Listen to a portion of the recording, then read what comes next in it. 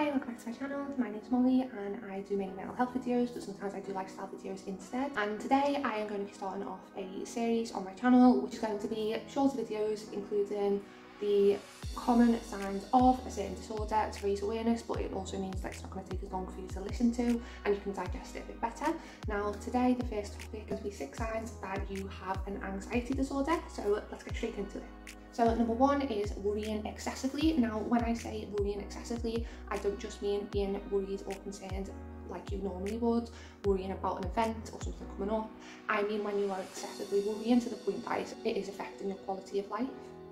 Number 2 would be difficulty sleeping, and this would be because you are excessively worrying at night or you can't sleep because you are overthinking, and this is something that doesn't just happen on occasion, this is something that is quite consistent. So it can become quite an issue and you can actually end up worrying about the fact that you're going to be worrying and not be able to sleep because of it. Number 3, people with anxiety disorders tend to clench their muscles. Now this is something that is very common, but often people don't even realise that they're actually doing it.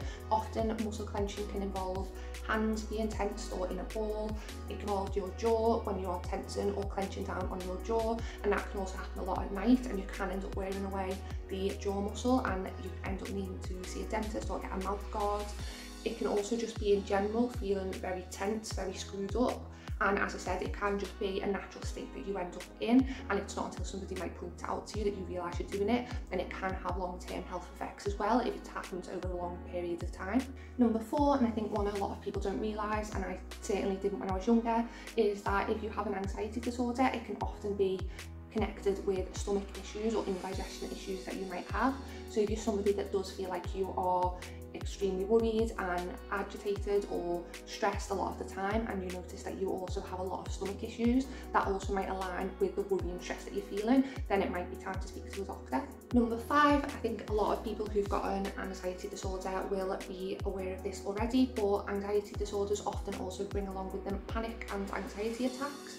Now these can happen for a multitude of reasons. Often panic attacks are confused as being something that happens when somebody is in an extremely stressful situation, but unfortunately if you do have an anxiety disorder, anxiety and panic attacks can come on at any time, and a lot of the time there's not an obvious and known reason at that time that the person can really pinpoint why it's happened. And unfortunately if somebody does have an anxiety disorder, this is a lot more common than just the traditional having a panic attack in an anxious or stressful situation.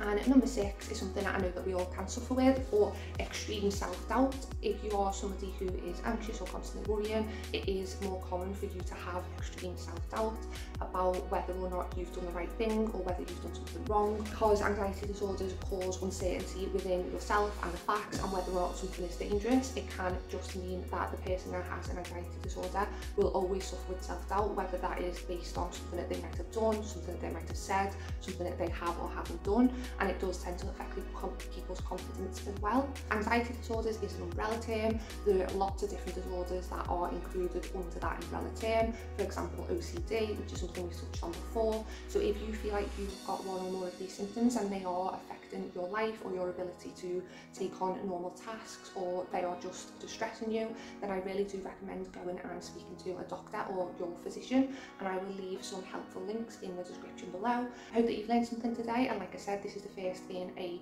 series that I am going to do on this channel discussing all different kinds of disorders. So if you enjoyed it and you'd like more of these videos, please give it a thumbs up, and if you've got any questions or recommendations, comment them down below. And if you haven't already, I would love for you to subscribe, because I'd like you to join this little family that we're building and get our mental health awareness spread further. And wherever that you are, I hope you have a lovely morning, day or night, and I'll see you again next time. Bye!